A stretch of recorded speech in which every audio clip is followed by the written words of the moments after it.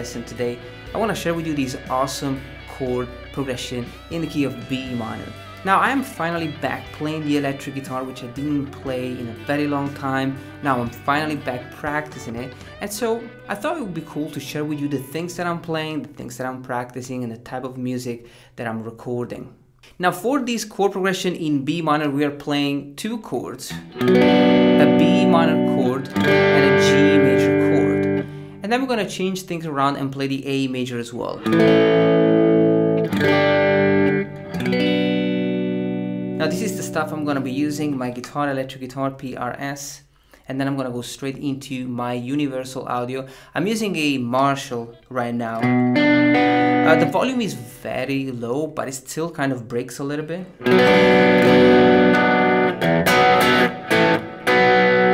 I also have a little bit of reverb and a lot of delay.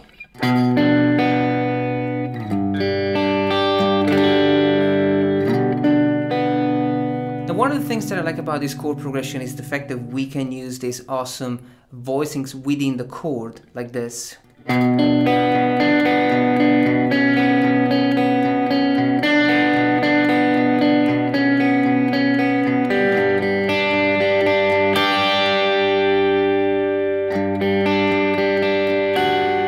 So the first chord is the B minor chord. It's played on low E string fret number 7 and the G string fret number 7, the root note and the minor third. And then the B string open, which is going to be another root note. Now the picking pattern is pretty simple. We have two downstrokes on the low E string and the G string, and then an upstroke on the B string open. Now we're going to do it twice. Third time we're only going to strike the low E string and then the G string. So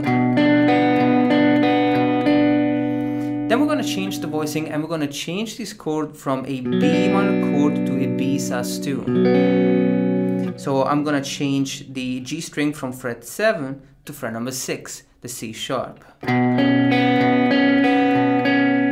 then we'll go back to the same chord, the B minor. So we're going to do it twice.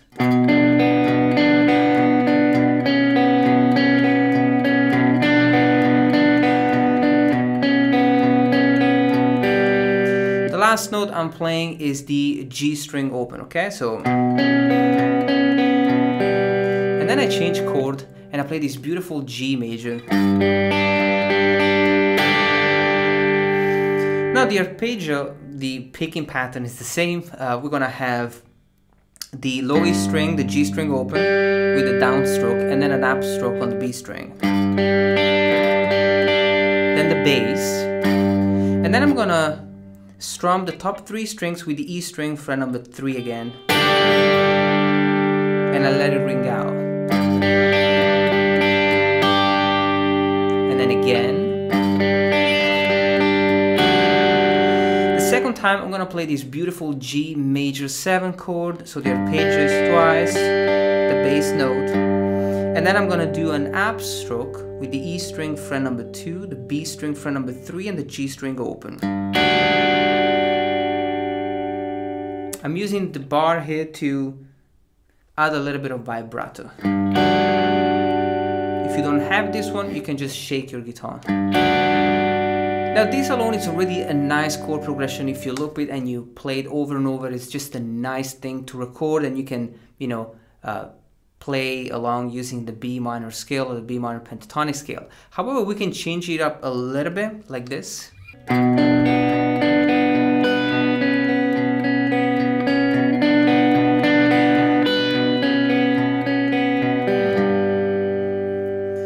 Now we're only going to change the B minor chord. Now it's basically the same thing. We're only going to change the voicing of this chord. So we're going to have the same arpeggio twice. Then the bass. And then the top E string fret number 7, which is another B. Still the same root note. And then we change the voicing and we play the B sus2.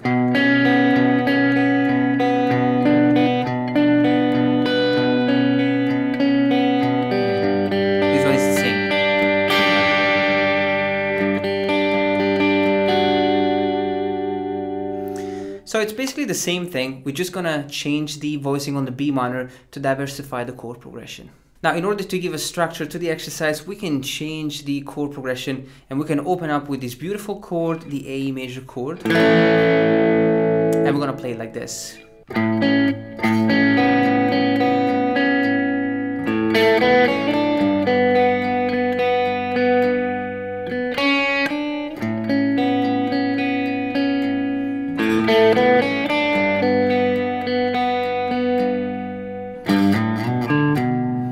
Now the A major chord is very simple to play.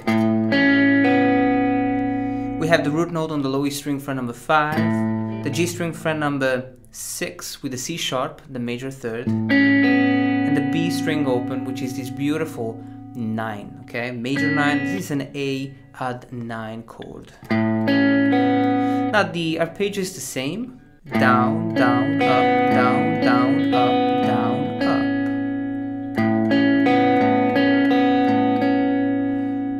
Then we have the A string open twice, and then a short phrase on the G string fret number 2 and 4, and fret number 2 and 3 on the B string.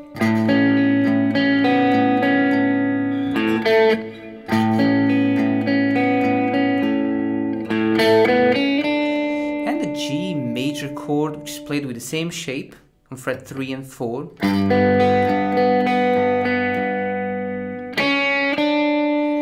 Now the arpeggio is the same. Then the bass, and then a phrase with just 2 notes on the B string fret number 2 and 3. Back to the A. And the G. And then we have this nice phrase with the pentatonic scale. Then on the G on fret 3, A on fret number 5, slide to fret number 7, and the A string fret number 5 with the note D. And then we'll go back to the same chord progression.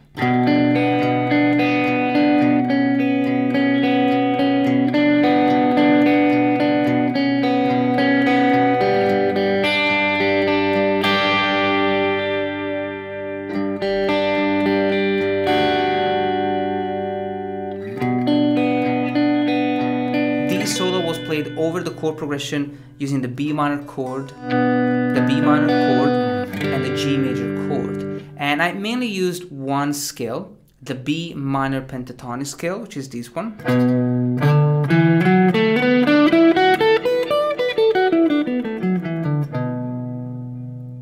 Guys, let me know in the comment down below if you would like me to show you how to improvise over this backing track using the B minor pentatonic scale and also the B minor scale. For now, I'm gonna leave you to practice this beautiful chord progression. Take it step by step, guys. Enjoy these chords, and I'll talk to you soon.